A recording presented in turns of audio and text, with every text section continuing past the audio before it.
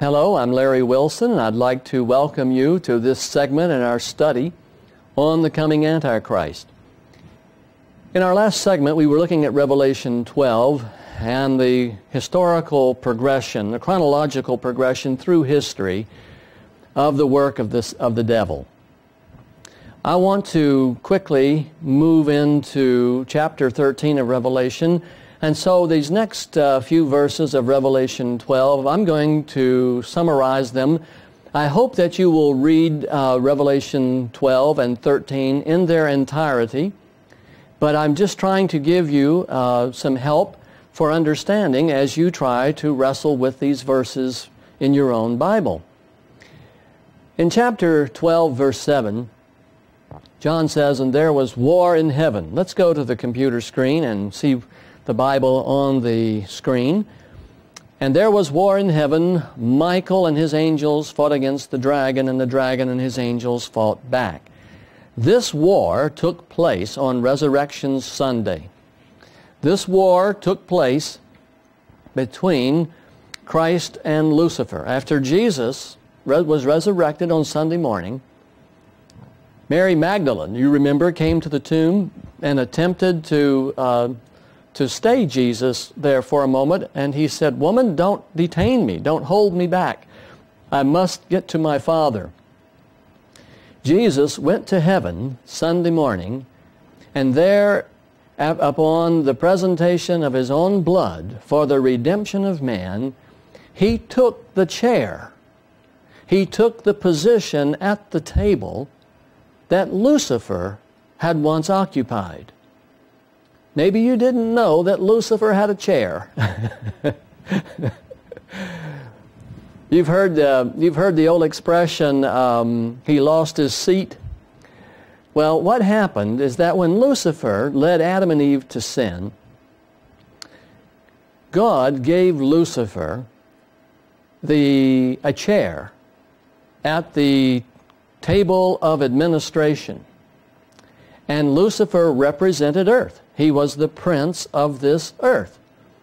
And in the book of Job, in chapter 1, we find an instance.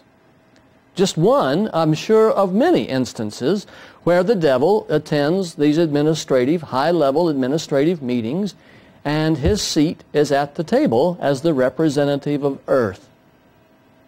Well, on Sunday morning, upon resurrection, Jesus immediately went to heaven, and there he took the chair that belonged to Lucifer, because now Lucifer had lost his place. Lucifer would be cast out of the government of God. Lucifer had no claim on this world, because the world and all that's in it had been redeemed by the blood of the Lamb. Bought back. Lucifer had no claim. Lucifer had no position. Lucifer had no authority. Lucifer could not speak for earth any longer. And so there was war in heaven. I don't know if you've ever noticed it, but when two people are fighting over the same chair, it's not a pretty sight. Michael and his angels fought against the dragon. Michael is Christ. Michael is the archangel. Jesus is man, and Michael is an angel, and yet it's all one and the same person. That's another story in itself. I've covered that in various articles in the Daystar. It's on our website. Incidentally, I encourage you to go to our website at www.wake-up.org. And there you can get copies of our monthly Bible studies on a whole range of subjects and issues that might interest you. That's www.wake-up.org. So, there is war in heaven. Michael and his angels fight against Lucifer and his angels, but Lucifer and his angels, they lose their seat in heaven. And in fact, this is what the Bible says. Verse 8, "But he was not strong enough, and they lost their place." Their place in heaven.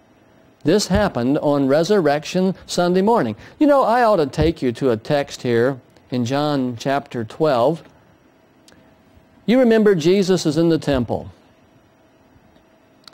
and a voice spoke to Jesus. This is just a couple of days before his crucifixion. And Jesus said, "Father, glorify your name." And then a voice came from heaven, "I have glorified it and will glorify it again." And the crowd that was there heard it and said it had thundered. Others said that an angel had spoken to him. Then Jesus said, "This voice was for your benefit, not mine." In other words, this is evidence of who I am. And I want you to look at verse 31 very carefully. Jesus said, "Now is the time for judgment on this world," a decision on this world. "Now the prince of this world will be driven out." Well, what is Jesus talking about? The prince of this world is the devil. He will be driven out of what? Out of where? Was he driven out of the world? No, the devil's very much alive here. We see the evidence all around us. Jesus is talking about what is taking place in heaven. Now is the time for a decision on this world, about this world. And Jesus raced to heaven, resurrection morning, to see that that decision was properly made as the representative of this world. The prince of this world will be driven out of his place at heaven's table. But I, when I am lifted up from the earth, will draw all men to myself. I bring this to you because a lot of people read Revelation 12, 7 and 8 and 9, and they totally miss the point. The great dragon was hurled down, Resurrection Sunday. That ancient serpent, called the devil or Satan, who leads the whole world astray. He was hurled to the earth and his angels with him. He's already here leading the whole world astray, but he was hurled to the earth on Resurrection Sunday. And notice what happens. This is the next voice. Then I heard a voice in heaven say, "Victory, victory! Now have come the salvation and the power and the kingdom of our God and the authority of his Christ. For the accuser of our brothers, who accuses them before our God day and night, has been hurled down." Some people say this war in heaven that's being described here occurred before the world was created. That's not possible. For the accuser of our brothers, there were no brothers before the world was created. This is talking about you and me. The accuser of our brothers, who accuses them before God day and night. See, he has a place at the table, just like we see in Job chapter 1. And the accuser has been hurled down. This happened in AD 30, Resurrection Sunday. The power and the kingdom of our God and the authority of his Christ were seen Resurrection Sunday. For the accuser of our brothers, who accuses them before our God day and night, has been hurled down. Boy, you know, it's such a neat thought to know that we have no accuser in heaven. Dear friends, we have no accuser in heaven. He has been hurled down to the earth. Notice what it says here in verse 11. Speaking of the saints, they overcame him by the blood of the Lamb and by the word of their testimony, and they did not love their lives so much as to shrink from death. Oh, listen, friends, this is how we overcome the evil one. It is through the power, the blood of the Lamb. We can't do it in our own strength. But if we love the Lord more than we love life itself, he will give us the power to overcome this great adversary, the devil. Notice verse 12. Therefore rejoice. This is the victory song in heaven. Rejoice, you heavens, and you who dwell in them, but woe to the earth and the sea, because the devil has gone down to you. He is filled with fury. Well, he lost his seat. more ways than one. He is filled with fury because he knows that his time is short. Listen, when the devil whips up on you and reminds you of your terrible, sinful past, you turn and you squarely face the devil and you remind him of his future, and he will run. The devil knows that God is going to destroy him. He knows that his time is short. He knows the truth. And he is aggressively doing everything he can to destroy everyone with him. He's not going to be saved. He can't be saved. And he's going to do his very best to make sure that nobody else can be saved. So when he reminds you of your past, your sinful, rotten past, you remind him of his future and watch him run for cover. Okay, let's go back to the Bible and watch verse 13. This will put the nail on it for sure. When the dragon saw that he had been hurled to the earth, he pursued the woman who had given birth to the male child. Now, this verse is very simple if you will follow its logic. It will eliminate the entire question of when did this war in heaven occur. If you will just use 2 ounces of intelligence, you can figure this one out. Watch this. The Bible says, when the dragon saw that he had been hurled to the earth, he pursued the woman who had given birth to the male child. When did she give birth? She gave birth, let's say, in 4 BC. So when the dragon saw that he had been hurled to the earth, he pursued the woman after 4 BC.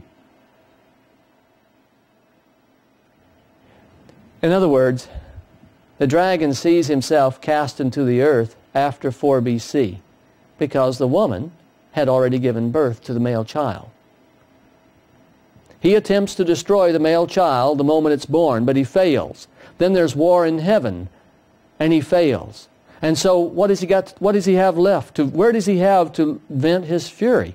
It's against the woman, the people of God. So the woman was given the 2 wings of a great eagle, that she might fly to the place prepared for her in the desert, where she would be taken care of for a time, times, and half a time out of the serpent's reach. This is a description of the Dark Ages, the 1260 days, 1,260 years, where the people of God are sustained in the wilderness of persecution, where the woman is sustained and taken care of out of the serpent's reach, or the serpent would have totally destroyed her. Notice verse 15. Then from his mouth the serpent spewed water like a river to overtake the woman and to sweep her away with the torrent. Throughout the Old Testament, I have shown in this seminar series many times how that a flood is used to describe warfare, how that a flood is used to describe utter and total destruction, how that a flood is utterly, the flooding of the river Euphrates, the flooding is overwhelmingly destructive. And the devil spewed from his mouth water like a flood, a river, to overtake the woman and to sweep her away with the torrent. But the earth helped the woman by opening its mouth and swallowing the river that this dragon had spewed out of his mouth. This, verse 16, is a oblique reference to the United States of America. The 1,260 days, the time, times, and dividing of time, where the woman was cared for, or half a time, that time period is 538 to 1798. In 1798, the power of the church was broken by Napoleon, as Generals Berthier and Waller took the Pope into exile, and the power and the authority of the Roman Catholic Church was finally broken. This is the French Revolution. The year is 1798, February 1798. As the power of the church is being broken in 1798, God is raising up a chunk, a new world, a new continent, a new land, to which those who have been religiously persecuted may flee. It is called the United States of America. The earth helped the church. The earth helped the woman, the people of God, by providing a new piece of real estate where the people of God could go and escape the destruction of the dragon. So God provided a way out for the woman at the end of the 1260 years. And the Declaration of Independence was signed in the United States in 1776, and 22 years later, the papal authority is brought down, and the immigration to America and a country offering freedom, religious freedom, and religious liberty was opened up. And there has been no parallel like it in all of Earth's history, the United States of America. So the dragon has failed to kill the baby Jesus. The dragon has failed to keep his seat in heaven. The dragon has failed to destroy the woman. God protects her. And then God opens up a place for the woman to escape and even to flourish for a short season. So verse 17 brings us down to our current time. Then the dragon was enraged at the woman, and he went off, or went away, as it says in the King James Version, to make war against the remnant, the last of her offspring, those who keep God's commandments and hold to the testimony of Jesus. This is an important point. The dragon is enraged at the woman, and he's preparing to make war against her, the remnant of her offspring, those who obey God's commandments and hold to the testimony of Jesus. These are the people of God, those who obey God and those who hold to the testimony of Jesus. I'll have to do a segment on the testimony of Jesus. There's a lot of confusion about what the testimony of Jesus is and is not, and I need to present from the Scripture what the testimony of Jesus really is. But we'll go to that at another time. I'm running out of time, and I want to conclude this most important point here. So, the dragon is preparing to make war on the remnant of God's people. And I want to show you that this war is described down here in verse 7. Chapter 13, verse 7. Incidentally, this is not a new prophecy. We're still continuing on with the prophecy that began in Revelation 12:7. Chronologically, we're following right down through the order. And in Revelation 12:7, this beast that rises, called Babylon, will be given power to make war against the saints and to conquer them. And he was given authority over every tribe, people, language, and nation. So the war that the Satan is anticipating is forthcoming, and this war is going to last for a total of 42 months, 1,260 days. Literal months, because we're not under the operation of the Jubilee calendar. But I want you to go back here to verse 1. I know you're getting dizzy watching the Bible go by, but I want you to understand something. John saw a beast coming up out of the sea, and he had 10 horns and 7 heads. But this time he has 10 crowns on his horns, and on each head is a blasphemous name. This beast is a puppet. And if I were going to put on a glove, the glove should have a place for each of my fingers, should it not? If you put on a mitten, it just has a mitten is just basically the basic form of the hand. But a glove has a place for each of your fingers. What I want you to understand is this. In the very near future, when the judgments of God are poured out upon this earth, there's going to be a violent reaction to the judgments of God. In every country and in every religion, there's going to be a complete revolution. This revolution, this crisis government that's going to form, will be formed just as the Scripture here predicts. The religious leaders of each majority, of the majority of each nation, will ask legislators to pass laws honoring and worshiping God. This is going to create a big problem because the religions of the world are all false. And what will be imposed upon the people of all the world, of all the nations of the world, will be false religion. See, that's what this is all set up. And this beast that has 7 heads and 10 horns in Revelation 13 is simply a glove into which Lucifer, the great red dragon, having 7 heads and 10 horns, will put his hand. Watch this. Watch this unfold. So this beast that comes up out of the sea has 10 horns and 7 heads, just like his father, the great red dragon. And this beast has some earthly properties that I don't have time to talk about right now, but I want you to notice verse 4. Men worshipped whom? The dragon, because he had given authority to the beast, and they also worshipped the beast and asked, who is like the beast? Who can make war against him? Now let's go back here to verse 3. Verse 2. I want to go to 2. The dragon gave this beast his power, his throne, and great authority. What I'm trying to tell you is that when the judgments of God begin, everyone is going to be scared to death. That the wrath of God is so overwhelmingly severe, the wrath of God is so overwhelmingly large and encompassing, every nation on the earth will be experiencing the wrath of God, and the religious leaders will form a coalition rather quickly, and they will say to their respective nations, make laws honoring God, sin less, so that we may appease Him with right doing.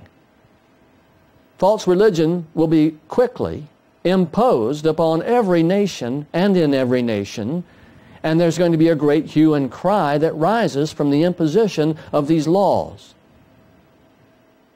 It's the devil who gives Babylon its power, its throne, and great authority. Notice what the Bible says right there in black and white.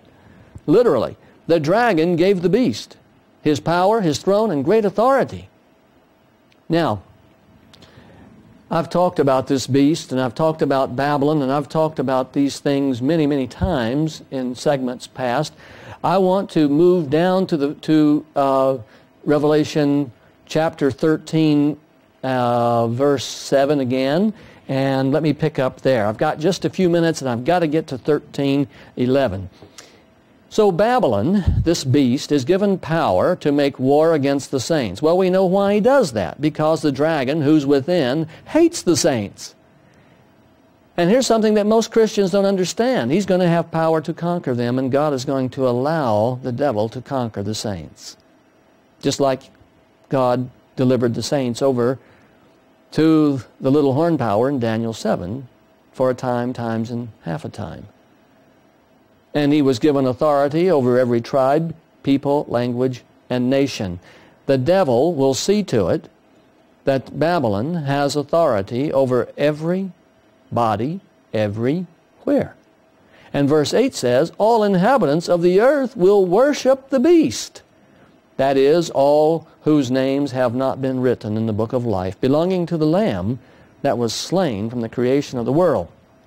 Okay. The point I want you to understand here is that when God's judgments begin and false religion is imposed by legislative decree upon the inhabitants of earth, people who have no faith in God will capitulate, and because the penalties are severe and because disobedience comes with a great price, many people will capitulate and worship the beast. That's what the Bible says. All inhabitants of the earth will worship the beast, except those whose names have been written in the book of life. Now, about 2 years into the great controversy, about 2 years into the great tribulation, the devil is going to be allowed to physically appear. Then I saw another beast coming out of the earth. He had 2 horns, like the lamb, but he spoke like the dragon. The article a should be the article the. It's just a faulty translation. He had 2 horns. He has 2 powers. When Satan physically appears, he claims to be King of Kings and Lord of Lords. One power, one horn is church, the other is state, and he claims to be ruler of both. When Satan physically appears, notice he exercises all of the authority of the first beast on his behalf, and he made the earth and its inhabitants worship the first beast, whose fatal wound had been healed. The head that had received the fatal wound is the Roman Catholic Church. When I mentioned Napoleon's attack on the church in 1798, the Protestantism, Catholicism, the 7 heads of this beast are the 7 religions of the world. And the 7 religions of the world will be united in sort of a confusing way, and that's why this is called Babylon.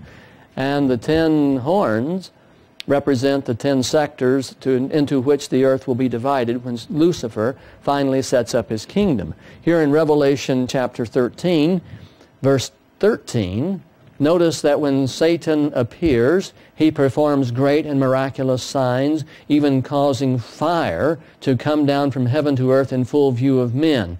This fire is proof of his divinity, and because of the signs he was given power to do on behalf of the first beast, he deceived the inhabitants of the earth, and he ordered them to set up an image in honor of the beast who was wounded by the sword and yet lived.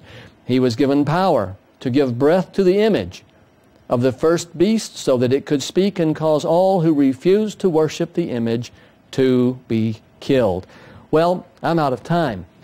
But dear friends, I want you to read or reread this little book. Get it out this weekend and sit down and read it. You need a free copy of this. If you don't have one, call us at 1-800-475-0876. I want you to have a free copy of this little book. The things that are about to take place on this earth have no parallel in times past.